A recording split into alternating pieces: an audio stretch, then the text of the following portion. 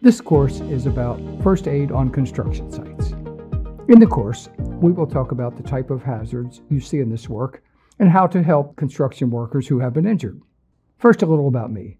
My name is Robert Gerchalk, and I should be well qualified to teach the course since I have a background in both construction and healthcare. I've seen not only workers injured who needed care right now, but people with long-term disabilities from injuries they got doing construction work. We didn't have a lot of serious injuries at the places I worked.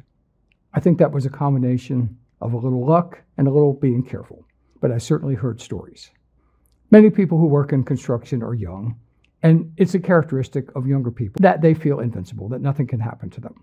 Older workers are more careful, but sometimes if they do get injured, the injuries are more serious and take longer to heal.